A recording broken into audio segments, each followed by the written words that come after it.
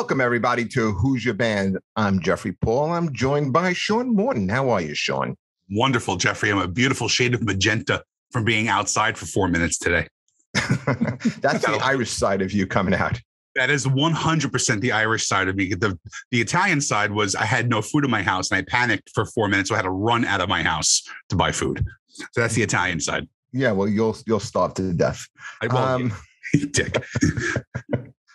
Listen, we're going to get started on this show, and we're going to start because it's summertime, and summertime means big concerts, big tours, and what we'll do for the remainder of the summer, we're going to talk a little bit about some of the shows that we've seen, and I'll start by talking about Friday night.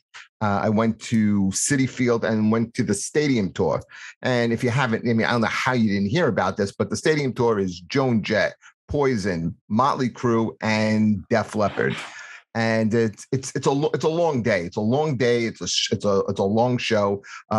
Joan comes on at 4:30 in the afternoon, which is a tough spot to do, and she's doing about 50 minutes. Right when the sun is at its highest, too. Yeah, the sun is hot, but I gotta say, for a 4:30 start time, and you're the fourth band, pretty good crowd, I would say. The park was filled up with at least 60%. By 6 o'clock, what's the name? Poison comes on, and in my opinion, easily had the set of the night. And they're doing an hour. I'm hearing a lot of people saying that too, by the way. Yeah, they were great, but they're also coming on at 6. And by 6 o'clock, I'm saying the stadium is almost full. I mean, a lot of people come out to see Poison. And then I thought this was weird because on a tour like this, when you're 50-50, that's Def Leppard going on 30 times last and Motley going on 30 times last. On Friday night, Motley came on first. Mm-hmm. And I think for a band like Motley Crue to perform 85% of their set in the daylight, that's kind of tough for them.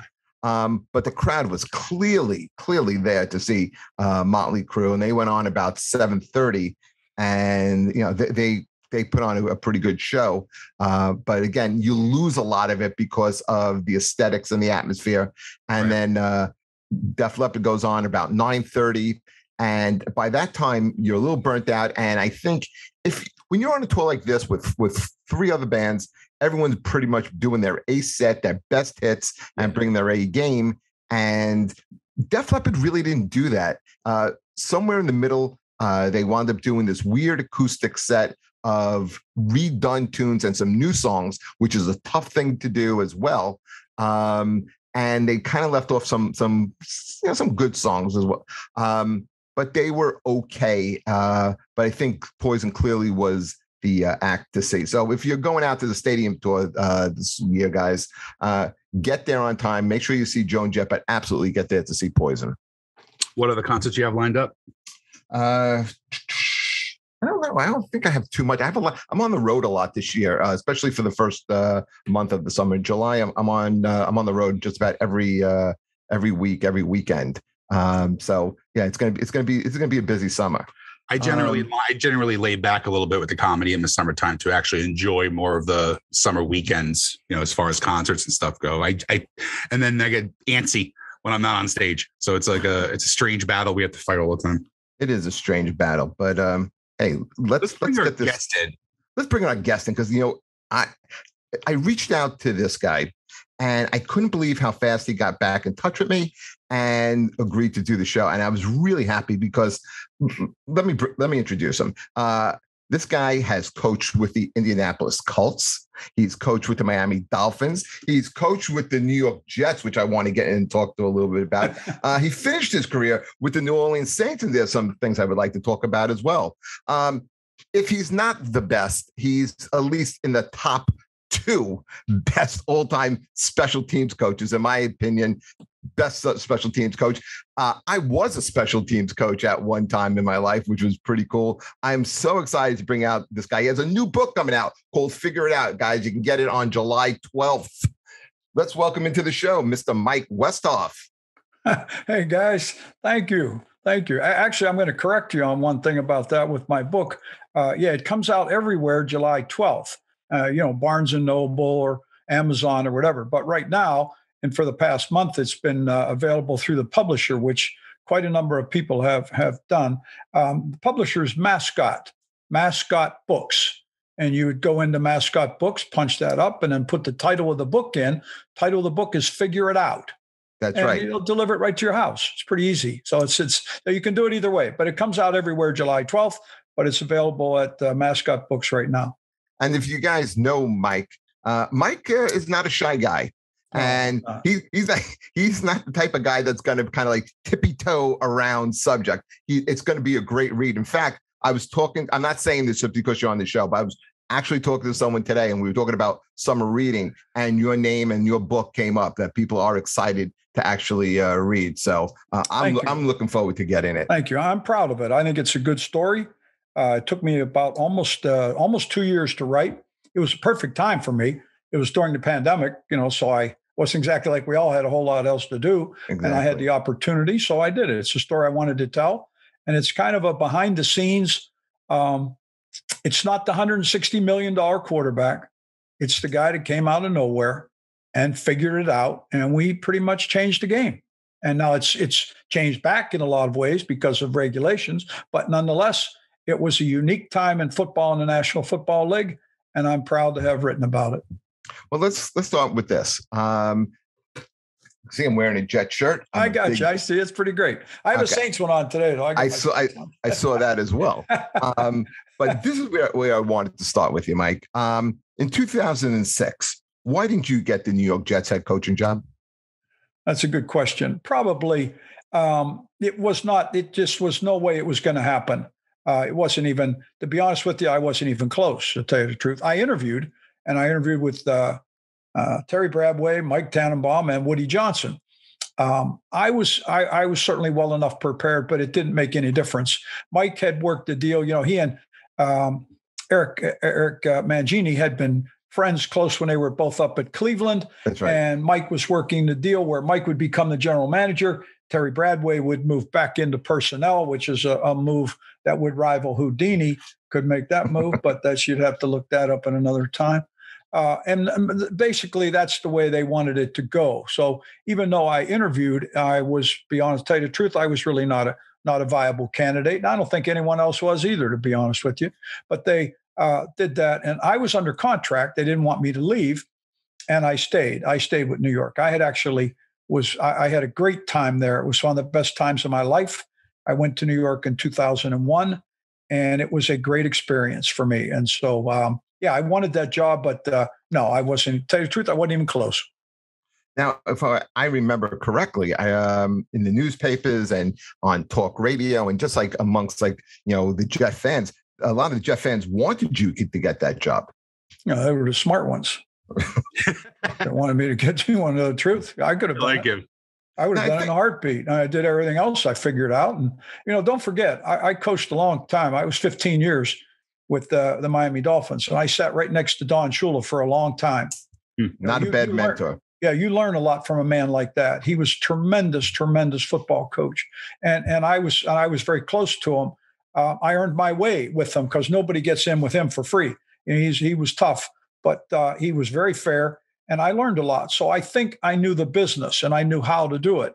Getting the opportunity, you have to get it. So some fans, the stuff that I had, the kicking game became a viable part of the Jets' success. We contributed in every fashion, and we were really good. We were very good. I believe we were the absolute best in the league, but I'm a little cocky when it comes to that. But one thing for sure, we were doggone good. We really were, and it was a lot of fun. And I got New York. I got the Jets. I got the fans. I loved it. It was one of I lived in Long Island. I lived in Garden City, but I was right next to Hofstra where our offices were. I loved traveling in and out of the city. It was a great time. We were good. We were a good football team. We weren't quite as good as I think we could have been. Wait, but, which years are you talking about? I went there from my first 10 years there. We were really good from 2001 to 2010. We were in the playoffs. You coached under three different coaches with the Jets. Yes, I was there with Herman Edwards. I stayed through Eric Mangini, and then I finished up with Rex Ryan, and then I retired after I left there with Rex. And I went back to work for the media and worked for ESPN and SNY Television. I did that. But those were good years. We were a good team. We were in the playoffs a lot. we went to 2 AFC championship games. And, both under Rex. Yeah, under Rex. And we were certainly not the quote unquote same old Jets. We were not. We were a good football team. And it was fun to be a part of, and something I will always love and be very proud of. Well, what can you tell us a little bit about having a 10-year? First of all, I think it's not very often that when a coaching change occurs that they keep anyone really from the old regime. And you were there, like you said, for Herm Edwards, Eric Mangini, Rex Ryan. By the way, the Rex Ryan staff was one of the best staffs I've ever seen a Jet team have. But what can you tell us? That's interesting that you say that. I'll interrupt you 1 second. Yeah. That's pretty intuitive on your part, to tell you the truth. John Gruden, who's a very good football coach, and at that time was working for ESPN, he came in to visit us, and he and I became good friends. He told me that in his career, that's the best NFL coaching staff he ever saw. Well, didn't you have Bill Callahan as your offensive line coach? Offensive line coach. Yeah, the guy was a tremendous offensive line coach. He became head coach himself. Still is.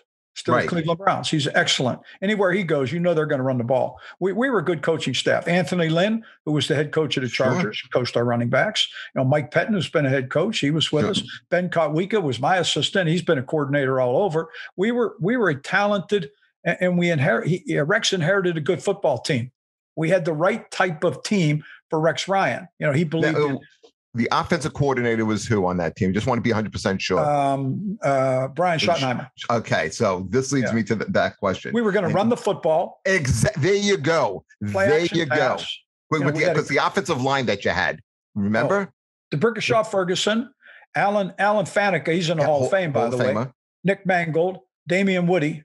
When we let, and by the way, our running back was LaDamison Tomlinson. Right. So what do they wind up doing to throw the ball? Well, Mark Sanchez was our quarterback, and no disrespect to Mark, because we know what Mark was, but Mark could manage that football team. And sometimes that's enough. Was it Tom Brady? No, he's not Tom Brady. Come on. But yet at the same time, he did a nice job with what we had. And the fact that we were very good on defense, when we had Drell Rivas, so we had all those guys. So that Cromartie on that team too, right? Cromartie was on that team. Yes. And I had an all-star team. I had, Leon Washington running the ball back. We were just good. And it was a good, solid team that really nobody wanted to play, because we were very, very physical. And we were a tough team. We'd knock the heck out of you. And so that's who we were. And we were good enough to get to those championship games. I think if we had stuck with it and exemplified that realm of team, we could have gone pretty far. And all of a sudden, we're going to become the New England Patriots South Branch, and we're getting rid of Alan Faneca and signing Plexico Burris. So you tell me how you think that worked. I don't think it worked out at all. And as a guy who also was an offensive line coach, I believe you win in the trenches. And those are the guys that are going to, how you're going to win your games. So let me ask you this. Tell us a little bit about the differences in Herm, Mangini, and Rex. I mean, you got three different guys, three completely different personalities, styles. Who was your favorite? Who was your least favorite? And can you tell us what it was like life was like with those guys? I won't venture there with favorites. That's not. But here, I'll tell you. First of all, for me, it didn't make any difference. They all left me alone. None of them bothered me. They all left me alone. I did my thing. I coached it. I was a coordinator. I made every call. I did it all. So no, but they didn't want me. They weren't going to let me leave. That was a smart thing that they did, frankly, to be honest with you. And I loved it. Okay. Herm's strength was, as a former player, he had a very good way with the players. He understood them. He got that. He did. As going in to be a head coach, frankly, he was really not very well prepared. He had never been a coordinator. He was assistant head coach, but, he just sort of took bed check and that kind of stuff. That's what he did there. But he was good with the players. As far as clock management, timeouts, things like that, that was not a strength of his. It just was not. The draft, that was not a strength of his. He got that through. But what Herm did do, he let everybody kind of run their own areas, and then he oversaw it. And he was very good with penalties and turnovers and things like that. And that helped us. I took charge of officiating and penalties, and I spent a lot of time in New York, in Manhattan, at 280 Park Avenue, in the league office with Mike Pereira. And for 8 years, we were the least penalized team in the National Football League. So maybe that helped us win some games. But Herm was good at that kind of stuff. That was the strength that he had.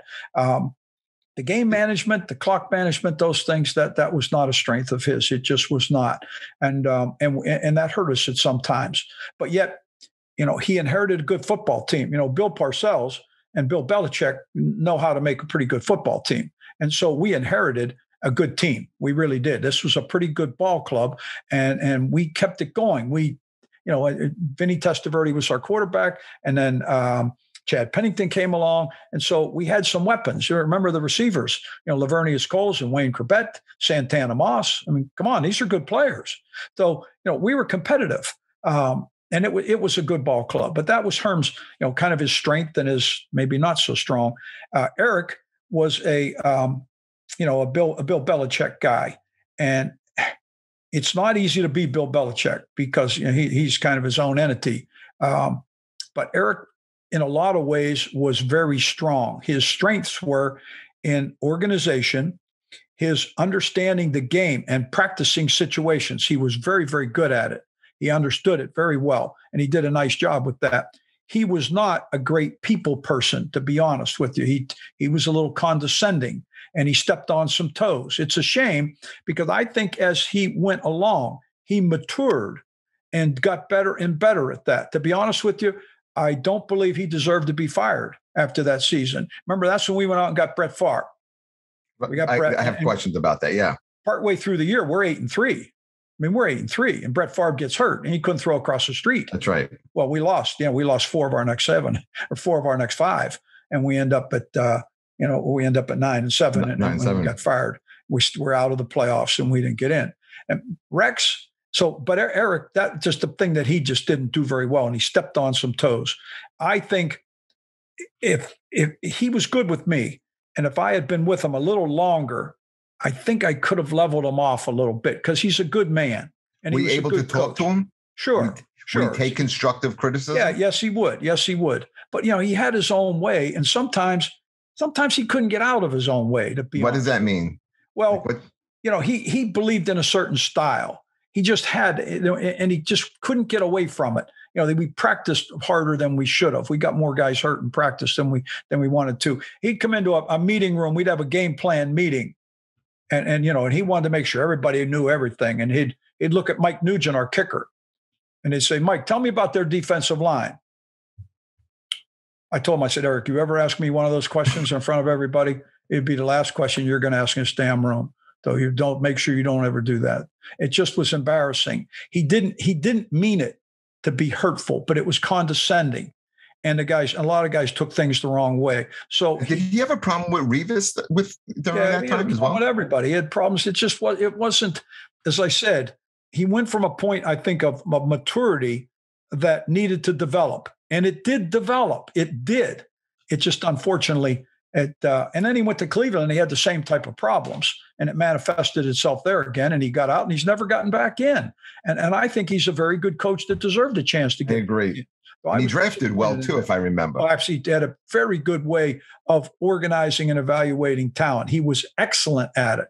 I mean, we put together a good team. We put together a talented with free agents and undrafted guys. We were very good at that. And so it's in some ways, I think it's a shame that it ended up the way it did. I think he deserved a little longer chance. Would have it worked? To be honest with you, I don't know. I can't tell you. And then Rex came along. Rex was a defensive guy. His dad, the great defensive coordinator, Buddy Ryan, with the Bears. People still use that as an analogy. If you're talking about a defense, you say, well, they're not the 85 Bears. Well, no kidding. Nobody is. That's why. The guys were pretty good. And so Rex was of that mentality. Rex, believed in controlling the clock.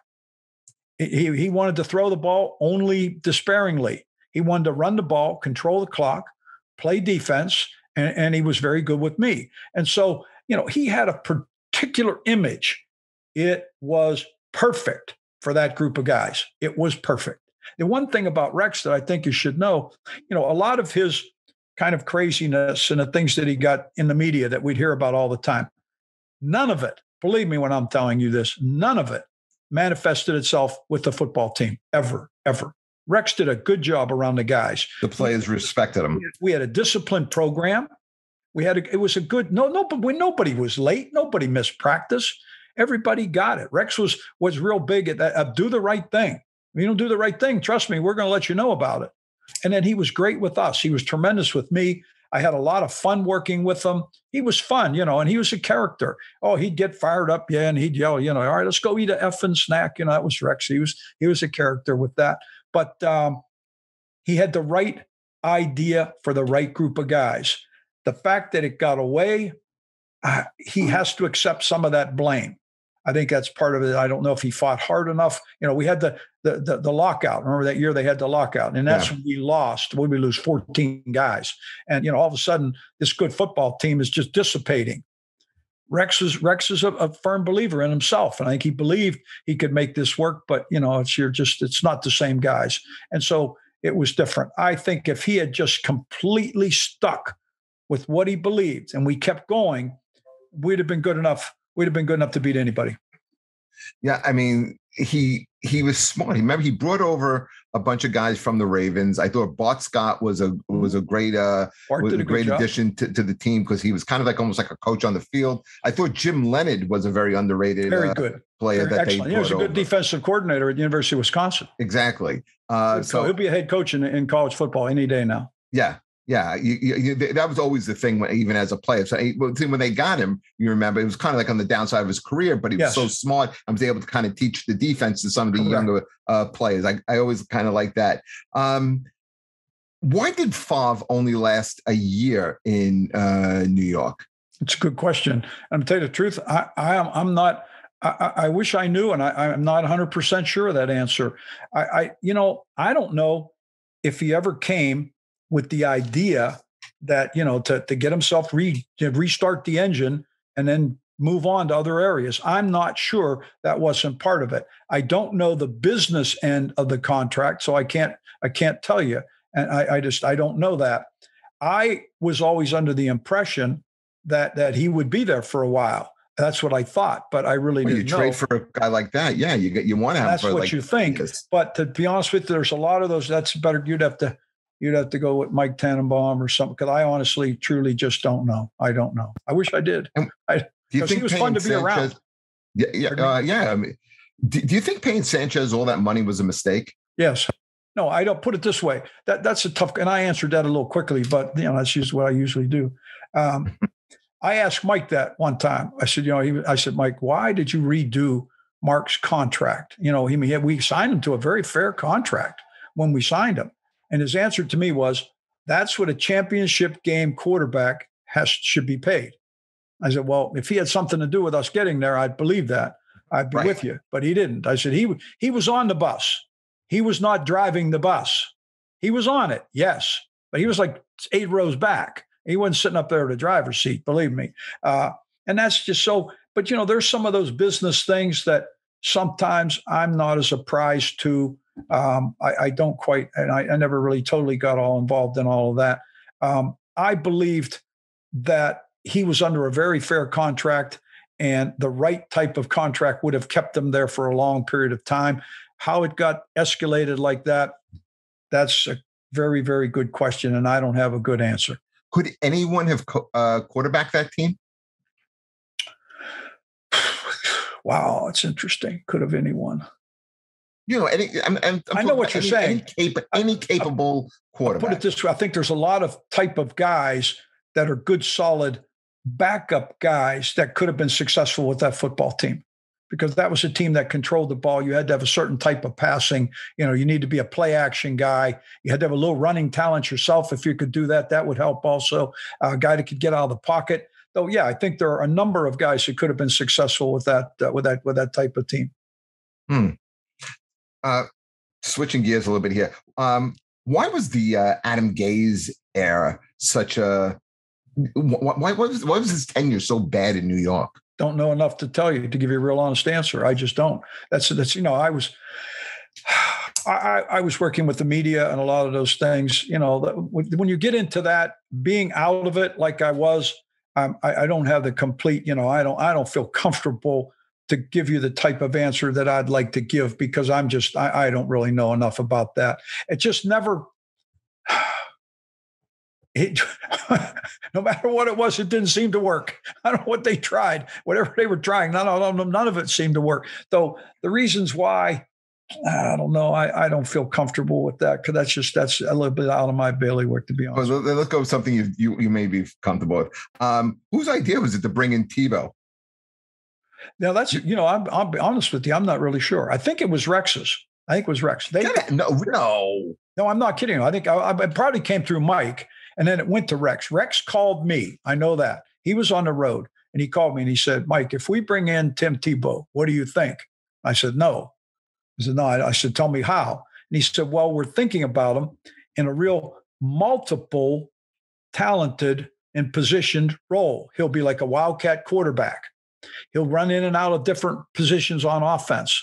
He said, that's pretty innovative for that time, by the way. Oh, well, there were people that were using the Wildcat. Don't forget, the Miami made a big deal out of it back there. Well, I mean, the but Falcons, anyway, there were some teams doing it. But then he said to me, would you use them? I said, absolutely. I'll put them on my punt team and run fakes with them. Now, I'm the only one that kept my end of the bargain because no one else did it.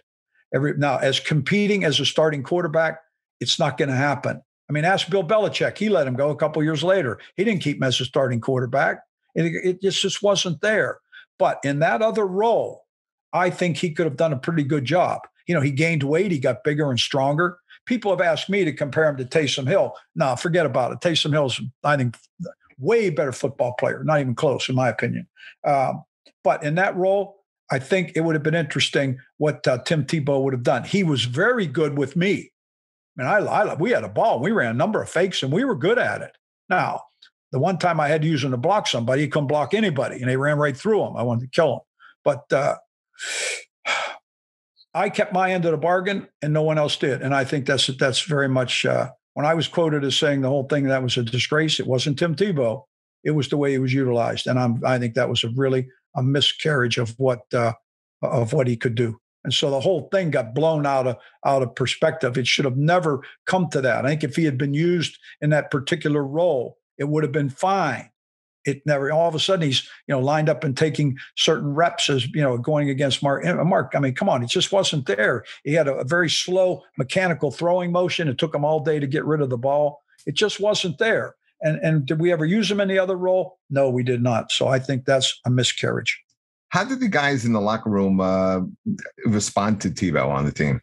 That's differently, I think, than you might believe. At first, I think there was some animosity because this guy. Remember ESPN went and set up a whole, a big trailer up there and had Sal Paolantonio and Hannah Storm up there every day. That they actually helped me get prepared for a lot of media things because I would interview with them all the time, and they were great to me because they knew I wanted to do that, and they helped me with working on the air. So they were tremendous to me. But now as things developed, and the guys got to know Tim, he gained a lot of respect. He worked hard. Did he ever gain the respect that he would be the starting quarterback? No, because he wasn't good enough. That didn't happen, and everybody could see it.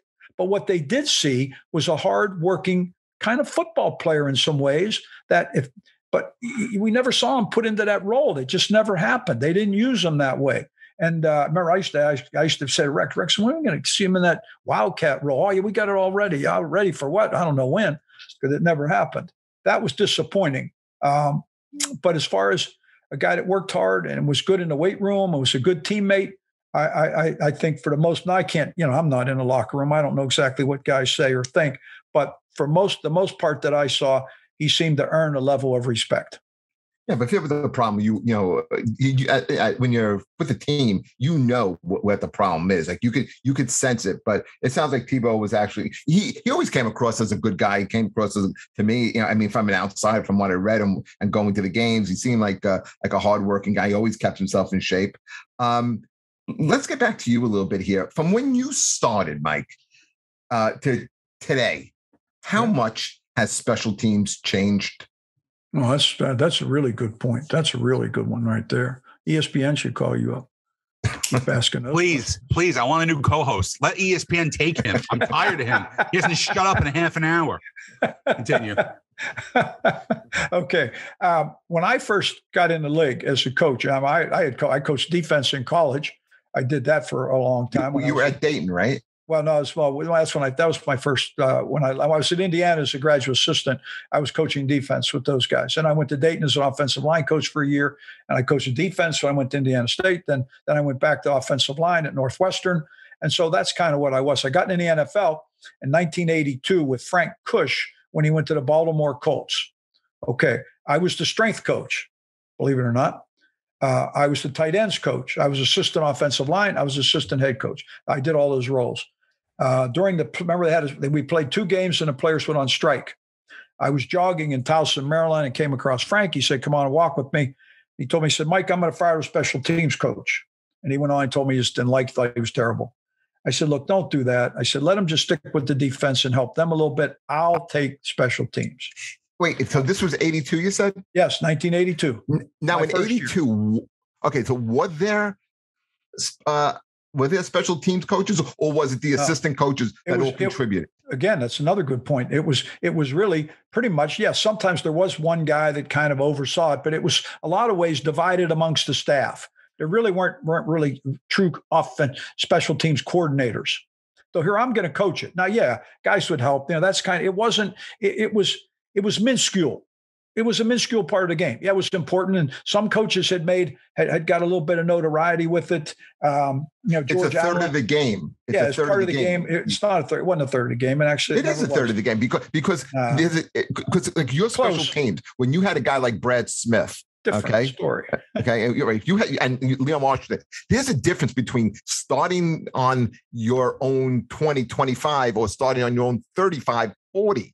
That's a huge part of the game. You're not on the field as much as the other 2 components are. We had one of the best starting field positions. The Bears, I guess, would rival me maybe my whole time at New York. But I still think we were ranked. We were first, and they weren't second. We were really good.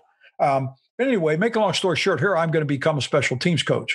What I learned in a hurry is that there was almost zero innovation. Everything was pretty much cookie cutter stamped. It really was. Right. There wasn't a lot of that. There was zero regulation. You could do anything. So what I did everything. And I developed 2 very good philosophies. I wanted to so I started looking at my covers and I said, okay, now I got to cover kicks. I had no notebook. The guy's notebook that I had, it should have come with crayons. It was terrible. The notebook was a joke. But I'm looking, how am I going to figure this out? So I wrote mine. I started writing it page by page. And then I realized I wanted to get a philosophy. So I thought, okay, I'm going to cover kicks. So who do I want? I'm on defense now. Well, I want to blitz. So I went into our defensive coordinator, Bud Carson. Remember, Bud was one of the all-time great defensive coordinators in NFL history with the Steelers, the great Steel Curtain. I said, Bud, give me the parameters of blitzing. And he did everything for me. Showed me how to create an edge, how to take guys and stack and look like two are going to hit the same gap, make one thing look away and make it actually be something else. He gave me this whole parameters based off of blitzing. So I designed my kickoff coverage after blitzing. And that's back when you could move people everywhere. I mean, you could run guys everywhere and move them all around. And I think I presented more problems with that than anybody ever did. We were really good at it. So then, go ahead. I was going to say, how much film did you watch as a special teams coordinator? Well, first, I watched tons of film, but in a lot of those things, I watched zero film because nobody was doing anything. They're just running 11 guys down the field. No, but you're looking like for the weak link. You're looking for you watch tons of ball. Well, you're getting into a game plan now. That's a whole different deal. Now you study every little thing. I studied everybody. I'd break anything. I'd watch hours. Just get in and you do that. But then on offense, I said, okay, I'm an offensive line coach, so I'm going to make my return, say a kickoff return. It's going to be an off-tackle running play. I'm going to double team. And I mean very specifically how we double teamed. Well, you have to read the book. You'll see how it's all drawn. I drew some of that stuff up. We're going to trap. I'm going to set up a backside wall just like an offensive line would do. The kickoff blocks are going to be my wedge. And I'm going to be able to double anybody. I can double, your number inside out. I could double to 5-4-3 on the play side. On the backside, I can dial 5 and 4. And then I have a counter off of every play. So then I realized the thing that helped me the most is that being a special teams coach, I had a timeout before every play. Right. Because I have time. So I drew everything and I got good at it. So now instead of having 2 kickoff returns, I'd have 12. I'd have 12. So I could sit in there and I'd hold this sheet up. And I'd say, all right, Sean, remember this now. This time now you got to come around here and you'd know exactly what to do and exactly where to do it. And we set a pattern for the entire NFL. And that's what everybody started to do and took over. And that's why we were so good, because it really worked. What did you look for in a kick return? Okay, John. You always hear about how hard the New York media is. Now that you've you coached in multiple markets, is it true that the New York media is a lot harder to deal with than other markets? No, it's I always thought it was a little bit of a misnomer. I mean, there were times when I used to stand in front of some of them and wonder if they ever got picked in gym class. And so I wasn't just exactly knocked out. But no, I'll tell you the truth, though. Here's the difference, the way I looked at it. I respect it. I respected them. And even though when I wanted to kill them, I kind of still respected their job. And so for me, it was a matter of dealing with it. And so I never felt they were unfair, unharsh. I think the thing you had to be is just realistic, and don't try to BS them, because they're pretty good at that now. They're going to see through that, and they do their homework. Though most of those guys are really pretty sharp. Though I felt that if I was just perfectly honest, and I was as honest as I could be, that I would have a way to get along with them, and I respected them. I absolutely did. Now there's some others that I didn't quite feel that way about, and I could be a little hard on them. And there's times when I was pretty tough on some of those guys. But yet I respected their job. And I don't think, I know, I think the New York media is the first ones to tell you how tough the New York media is. I don't know if the rest of the world actually sees it quite that way. But yeah, it's larger. You've got more people there that's competitive, because, you've got so many, you walk into a room, instead of having 2 or 3 guys, you got 15, and they're all trying to sell the paper. When you get on the subway, they want you to buy the Post. And so, that's how it works. And it's tough. So in that regard, yeah, I think they are pretty tough, but I always felt they were fair. And frankly, I respected most of them, and I still do. Mike, 2 more questions about special teams. Sure. What did you look for in a kick returner, and what were you looking for in a wedge buster? First of all, wedge buster is a term and phrase I'll never use, because nobody busts wedge. It's the most misused. I agree 100%. Football. Man, here's the thing. When you go out, I'm going to tell a guy, why don't you go out on the highway? Why don't you go over on go into George Washington Bridge and run right into the front of the truck coming across? See how well you stand up. That's what being a wedge buster is. You learn how to take a wedge on. You never hit right into a guy. You hit in between two, hit off the edge. It's all technical. There's no such thing as that. So what I look for in a special teams football player is a gym rat. I want a guy that can do everything. Plus the fact that he's got to be able to do it in the open space. A linebacker, right. He's a linebacker, but a lot of linebackers are great linebackers that play in the elevator. My guy's got to play in the lobby. He's got to cover everything. It's a different person. So you've got to be able to differentiate that as a coach. So you have to know this type of guy. So he might not be the biggest, but he's fast and he can move and he's agile. That guy can become the great special teams player. What position would he play besides special teams then? Almost everybody. Most of my real good guys came from 3 positions. First of all, linebackers, defensive backs. I had a lot of success with DBs. Those are the type of guys you can get everywhere. Occasionally, there'll be a running back. And then occasionally a type of wide receiver if he's physical. You remember Brad Smith, eventually we moved him to wide receiver. And He did so many things well. The return guy, you like to have a certain speed where he can explode and burst. But I love to have return guys that had the great talent. Now you're looking at 2 types, because you got a punt returner that has to be such a gifted athlete. The 2 best guys I ever had, I had O.J. McDuffie in Miami and Santana Moss. And Santana Moss was incredible. He had great hands. When he caught, he was sudden. That's the term I used to use. I mean, he would get it. It was boom, he's into the return right now. He was so quick that we could do things a little different. Mike, I'm sorry. Could that be coached, or was that just God-given? No, I didn't coach that one. His mom and dad had that one figured out. Okay. No, he grew up with that. Now over time, they do things and they develop these skills.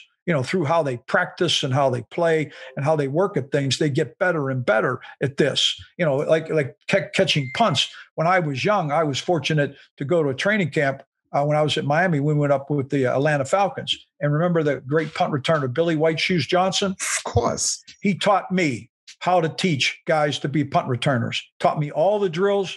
We caught almost every punt in practice with one hand. You see, because if you get your feet perfect under a punt, anybody can catch with one hand, anybody. But if your feet aren't perfect, you can't reach out with one hand and catch the ball. So by doing it that way, you really learn how to get in perfect position, or you can't catch it. So these are the little things. And I learned a million drills from him. So those are the things that you teach somebody, and then you just practice and practice and practice until you get it perfect. The kickoff returner, you have all different types. Remember, I had Justin Miller.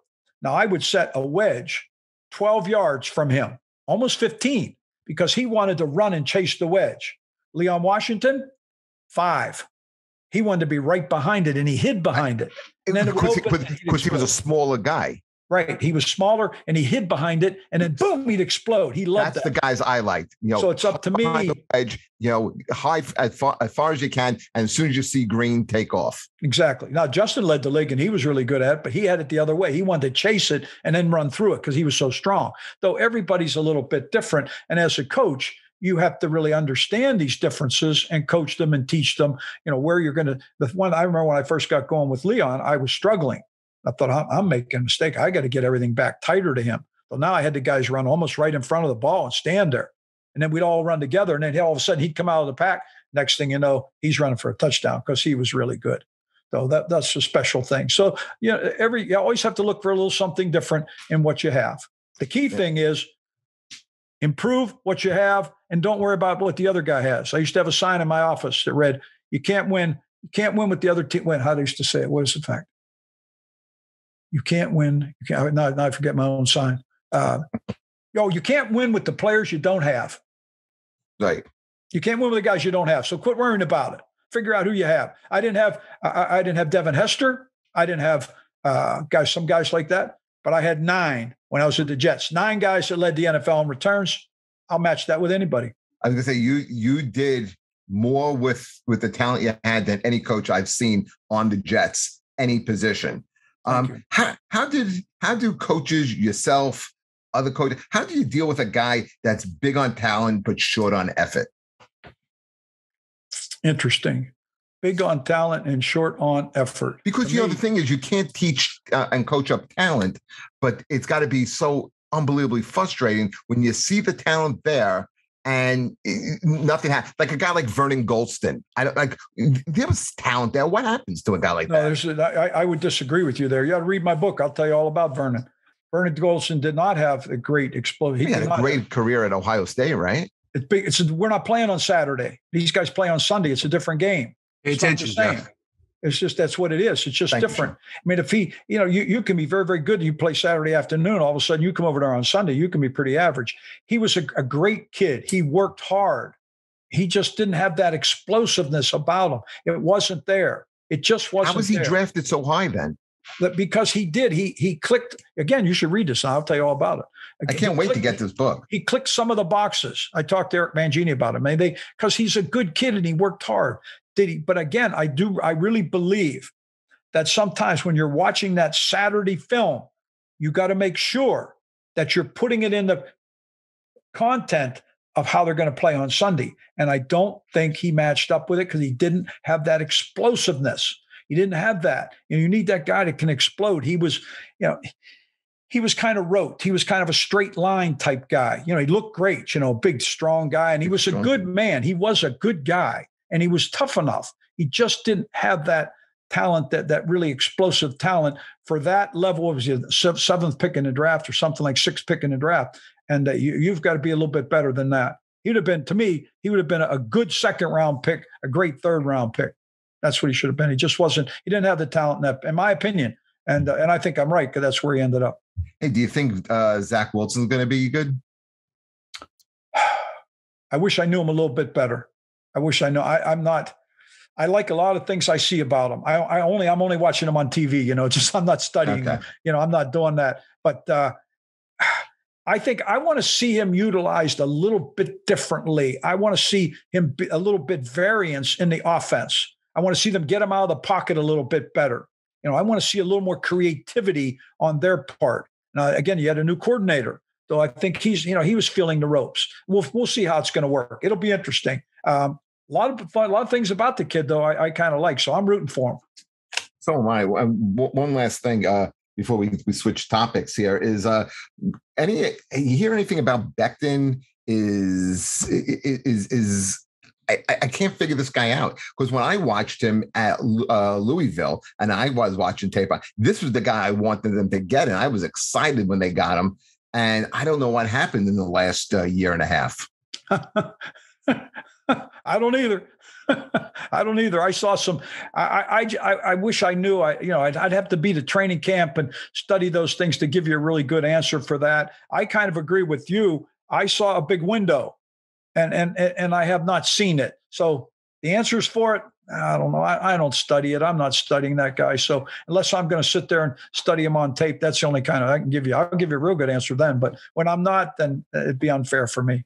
Yeah, because when I remember when he, that was the year he had 4 top offensive linemen come out. They all went in the first. I think they went within the first 12, 13 picks. And the Giants picked Andrew Thomas, who was considered the most NFL ready. But what I liked about Becton was, I like that he had the nasty edge, and that's what I always loved about offensive linemen. Just like that desire, that nastiness, that chippiness, and he seemed to say all the right things. And on the field, he looked like he'd be a tremendous run blocker.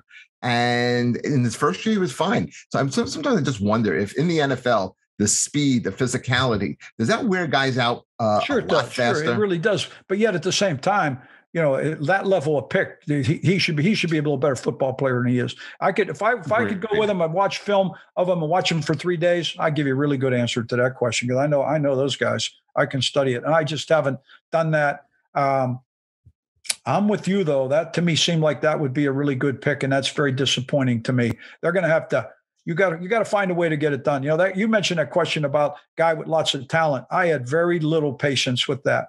Very little. I mean, to me, I was so tough on them that there wasn't much of that. I didn't give them an inch to even look if somebody was not going things the right way, because I would be pretty tough on them. They'd have one of us was going to go home, and it would probably be him. So it's the way I looked at it. Now, we've been talking about for about 50 minutes here, and this is very upsetting to Sean, because he's, I think, a diehard Giants fan. Well, Sean, I'll tell you one thing. I'll tell you one thing that I like. I like the outside linebacker the Giants drafted from Oregon. Whoa, I think that's a home run, in my opinion. That guy has as fast as 2 steps I've watched on tape for a long time, in my opinion. In the game today, remember, the NFL game has changed. This is like fast break football today. That's what the game is. It's get back and throw the ball. And, it's not 3 yards in a cloud of dust. It's not the game that Lawrence Taylor was an all-star at. This guy gets off that football and can rush the passer. Now, I think teams are going to try to run at him a little bit and see if he's strong enough and tough enough to play that. They're going to find out. But in the type of game that's accentuated in the NFL, I think the Giants have hit a home run there. I think that kid is going to be a real weapon. Thibodeau's going to be good, but he'll probably be gone in 3 years, knowing the Giants. I'm not going to. I don't know. I kind of like what I see some pretty good things that they've done there. I like the coach. I know him when he used to be with us, and I've got a couple of friends there. I think you've got some pretty good future ahead of you. I could be wrong, but I kind of think you do. So we'll see.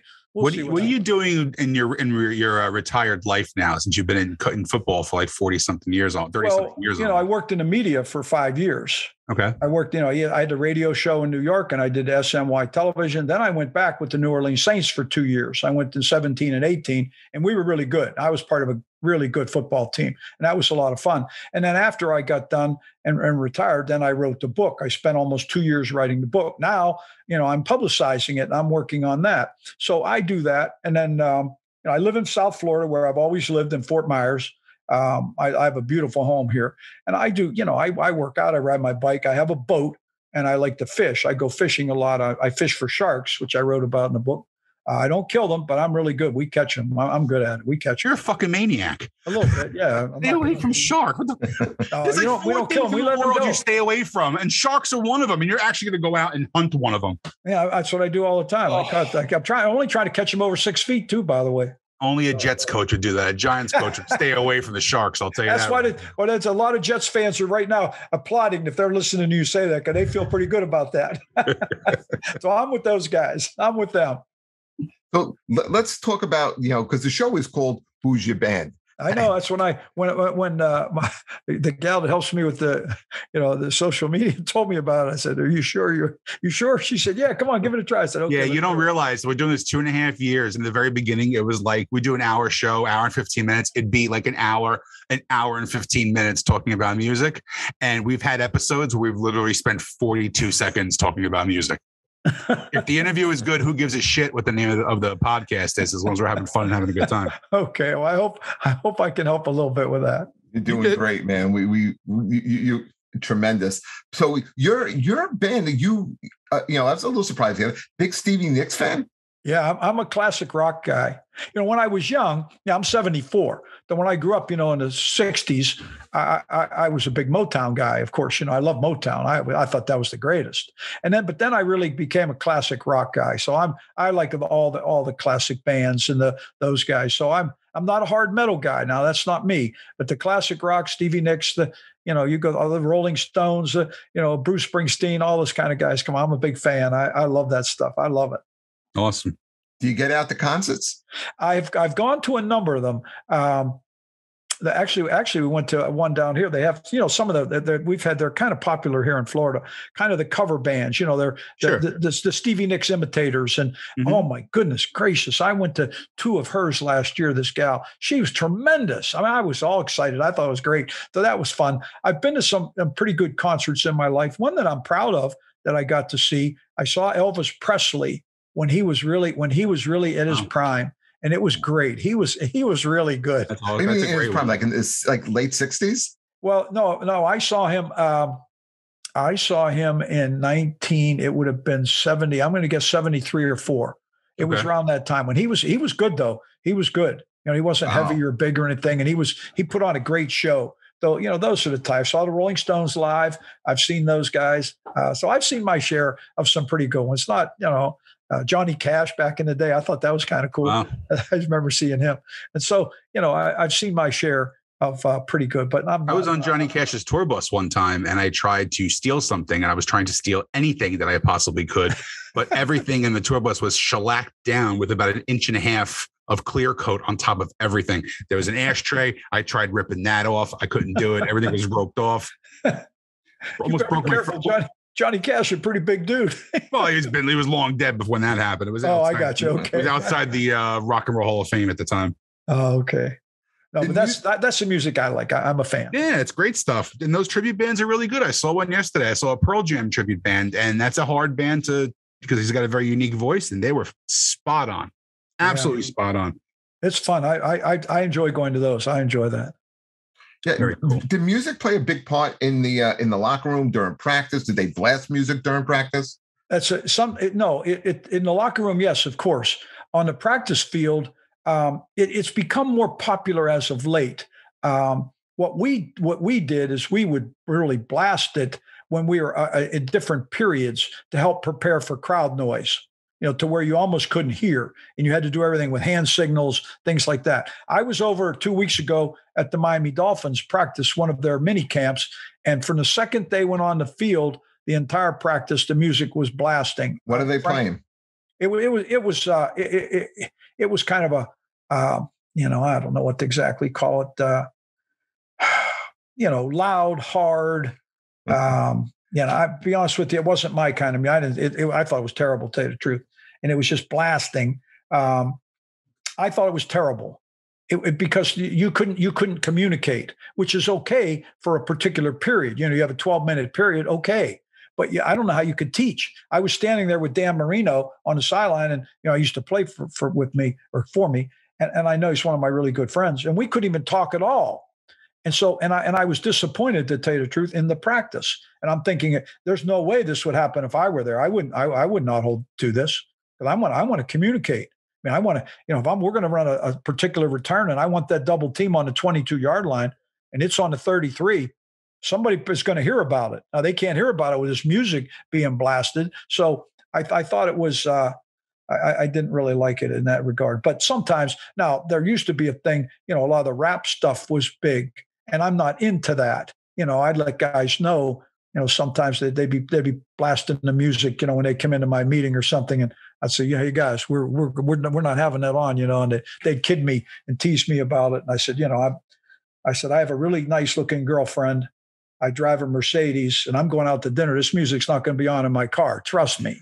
I'm not going to hear about what you're going to do to this guy and throw him over the bridge. So forget about it. I'm not going to. Let me ask you a personal question. Girlfriend, a lot younger? A little bit, yes. How much? 15 years. Fucking love you, Mike. I fucking love Mike. Who wouldn't want to have Mike's life? He had a young girlfriend. He has a Mercedes. He still has his fucking hair. Come on. Yeah. Hello. I've gone through my share of rough times, though. You read the book. I am reading this book. Let me tell you something. I am reading this book. I've had my share. Give us the title of the book again.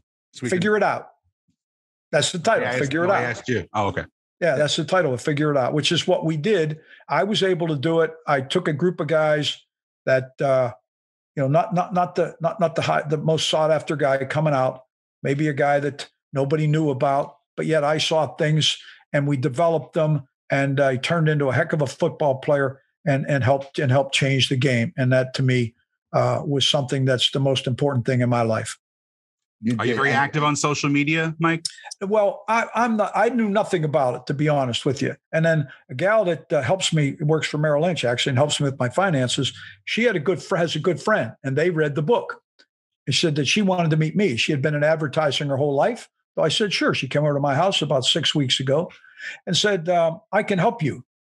I can help you. She said, I really know social media. She said, I can push a button, and thousands of people will know. She said, I'm willing to bet you can't even find the button. You're probably pretty smart about that. I probably couldn't find the button. So she's really helped me with all this. And I'm sure you found the button, Mike. If you got a girlfriend that's 15 years younger than you, if you know what I'm talking about. Hey, the girl you're referring to, is that Denise? Yes. Denise is the gal that helps me. She's very, very good. She's incredibly professional.